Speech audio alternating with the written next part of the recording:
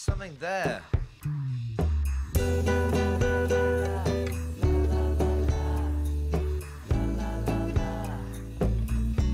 Is now beginning to wilt, coming under some strong pressure. He's only 3 lengths to the good. Arnaud goes into second place. UNE ARTISTE. Edemi stays on up the hill from Vendor. Here they come towards the final flight. Then Kazlian with a narrow advantage from Ezimi on the near side, and on the far side Arnaud and UNE ARTISTE who's staying on Durley. Vendor the Great trying hard, but it's UNE ARTISTE who strikes the front inside the final half furlong, and Nicky Henderson 4-timer. Amazing. UNE ARTISTE has won it. In second was Edemi, followed